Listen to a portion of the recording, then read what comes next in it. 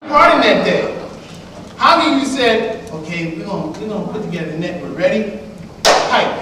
And you went ahead and said, I'm gonna go ahead and develop a network, and I'm gonna network the entire school and get a couple kids and some parents. You always had that one parent say, hey, I'm a network system engineer, I can do everything. And then he shows up late. And if you're the only person, I remember when I had to take my first job as a middle school technology coordinator, I was the network guy. And I had to develop the network system. And I sat down on the internet and put in a Yahoo search back then. Google wasn't around. Yahoo search, I said net day. And I learned how to develop a network in a matter of 24 hours. Wow. The entire school depended on my knowledge. What a responsibility. How many of you have that same situation? And so you have to inventory site computers. We have over 900 computers on our site alone. And I'm responsible for 4 different sites. And I have to make sure that everything is right there when those seedbeds or any type of inventory information comes through. Turning on the computer. How many of you have those issues too? Can you come to my room? What's wrong? It won't turn on. Remember that plug next to the printer? Yeah. Look for the other plug next to the printer. Press the button. You got issues. She like this. Press the button. That should be a workshop. Today we're going to be learning how to press the button. I can't do it. My fine motor skill that I work with. But we've got these things. And we also have to be the buffer between technology. That's a hard goal. You've got people who go like this. I don't want to hear it. Or they go, la la la la la la.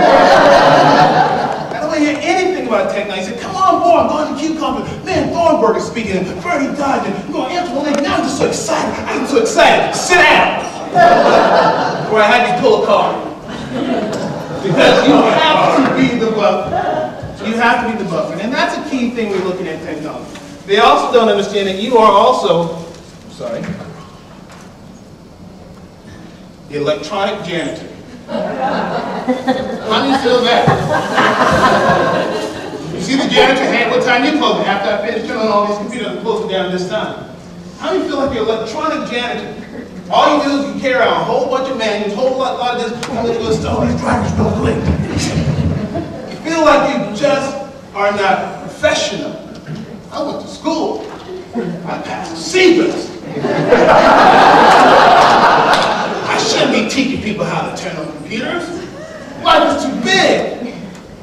But we have to be the janitor, the electronic janitor. There's nothing wrong with being the janitor, but the vision of being the person who does those grand technology programs sometimes has to start there. And so when we look at the technology coordinator, he also is the trainer.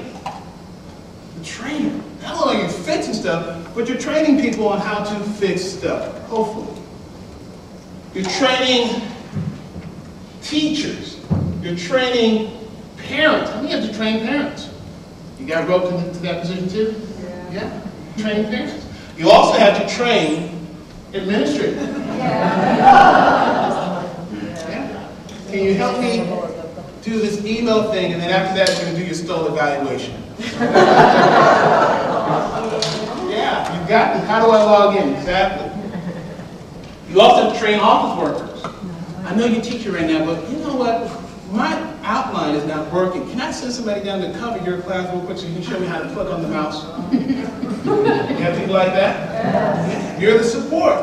You also have to train people off the street. You ever have people, there's a phone call for you. Hi, I know you're a tech person. Could you show me how to install Windows on my computer? You have people like that. You have to do it alone.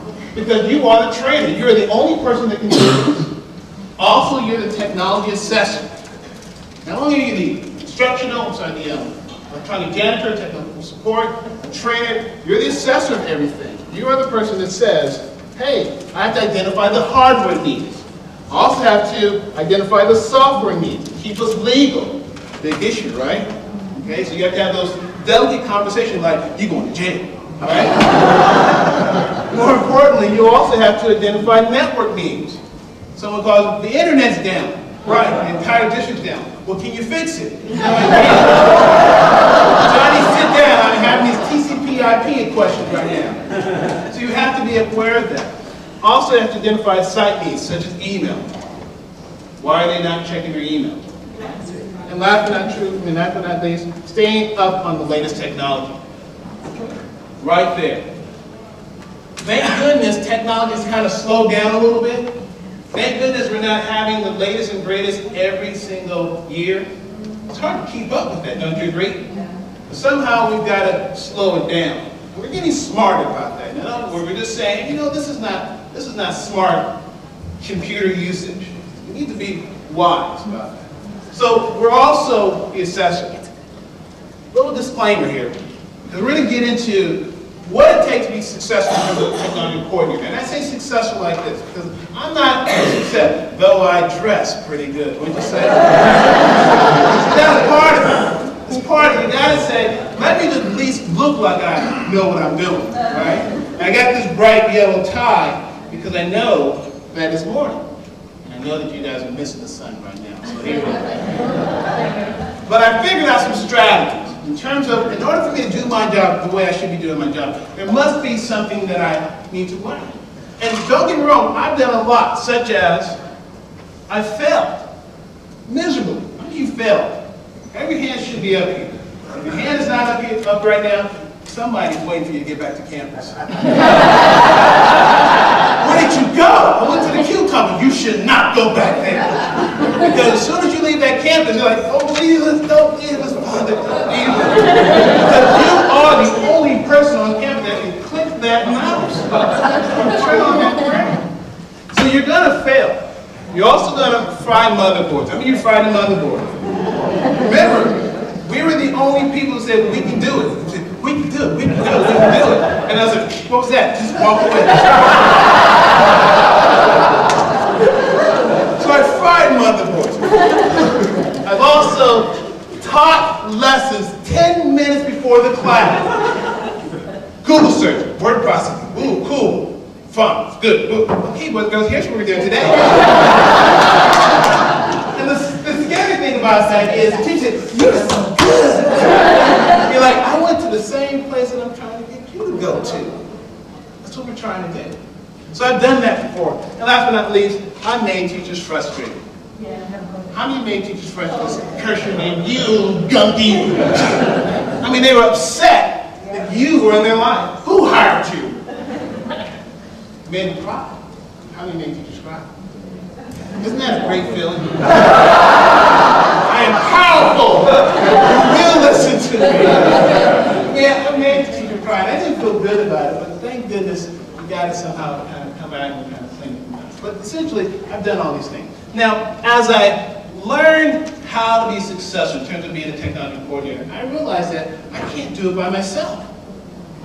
As much as I'm the only one who has skills and ability, there must be another way that I can learn.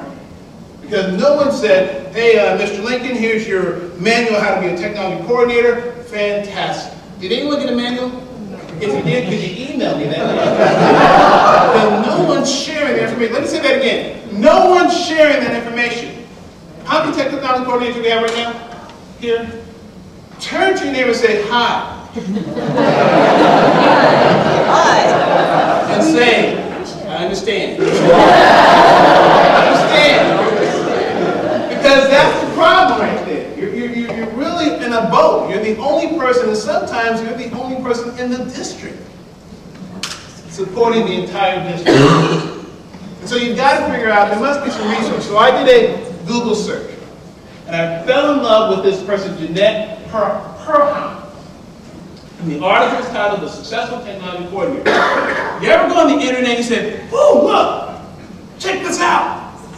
And there she is. I would like to take claim for the information that I'm going to be presenting to you right now, but I have to be honest. I had to get a resource. I had to go out there and say, there's someone else that's experienced the same thing that I've experienced. And they're struggling too, but they're also documenting their struggles. So what I've done is I've adapted this presentation, and I also called for permission.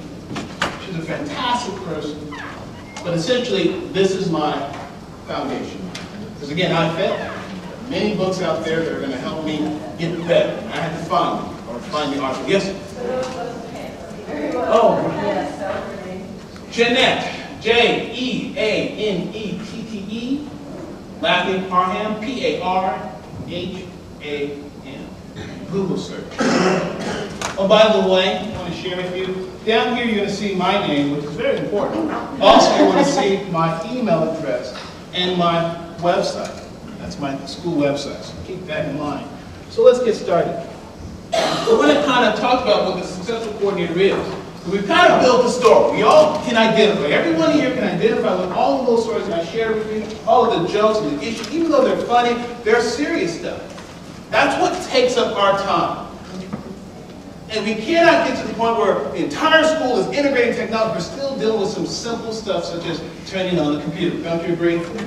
So we've got to figure out how do we manage our specialty, our talents, what we're trying to do in the school environment. That's the key thing that we really have to think about. If we're going to be a successful technology coordinator, we've got to figure out how do we manage our specialty, our skills, our talents. Okay? So I want you to take notes because I think this is going to be essential. I want to share with you how I set up my environment. Over here is the major question, the essential question. The successful technology coordinator is, and you're going to see a component that shows up right here. Okay? More importantly, I'm going to give you some two points to kind of think about. Then after that, I want to say, here's your goal. Because after everything is said and done, here's what you want to do. Now already you see like a menu. And I want you to look over here because as we go further and further into what we call being a successful technology coordinator, you're going to see things pop up that really support this over here. So kind of keep that in mind. Your running list is over here. So if I go a little bit too fast, it's going to be over here. All right? Are we okay with that? Great. So, the successful technology coordinator, oh, here it goes. Cares. That's the number one thing you've got to do. You have to care for what you're there for. It's more than a job. It is a test. You have to understand that when you are in this position, you got to care for it. Because they're watching you. They're seeing how effective you are as a leader on that campus when it comes to technology. You have to be supportive of everything that happens on that campus. You've got to somehow support that information or support that vision. And the vision comes from the administrator. Your job is to kind of carry it out using technology in some way. You also have to be encouraging. And now I know it's sometimes hard to encourage teachers, especially when they're talking about you in the lounge. But your job, you have to care for their frustration, where it comes from, because it's coming from a genuine place. They're really trying to get with the times. Okay? You also have to listen. The number one skill I think as a technology coordinator you have to have is listening skills. Being able to say, girl, I hear you. I hear you. And you may not say it like that because they're probably saying, what's wrong with you? This workshop at Antoine, he just has this way about saying stuff. Well, don't do it again. You have to listen, and you have to interpret things. See, teachers speak in code. They say thing a lot. I clicked on that thing. Oh, don't touch that thing anymore. Or they'll say one thing and mean another thing. And so you guys say, like a dog. And you can't laugh at them because they won't talk about you again. But you have to be someone who kind of interprets, okay, here's what I think you're saying. No, I'm not saying that. Okay, let's try it again. But after everything is said, that you care about their journey. And it's really about their journey and what tools and great things you're bringing to them. So as a teacher, as a technology coordinator, you have to care for the purpose of your position. To build capacity in terms of integrating technology. Not, though it's a very important part of the job, to be technical support. You don't want to just be technical support. How many of you just want to be technical support? I think we've gotten smarter. We started off with this job being, hey, I'm the Johnny on the spot guy. I went to another seminar and this guy had a t-shirt, you probably see him. No, I will not fix your computer. He's got issues. He's tired to do that. Is there a shirt for me? He said, I'm done. I passed the CBEST. So you gotta care for the teacher. Your goal is to develop a sense of understanding. You see, they don't know where you're coming from because they have other issues, other curricular issues.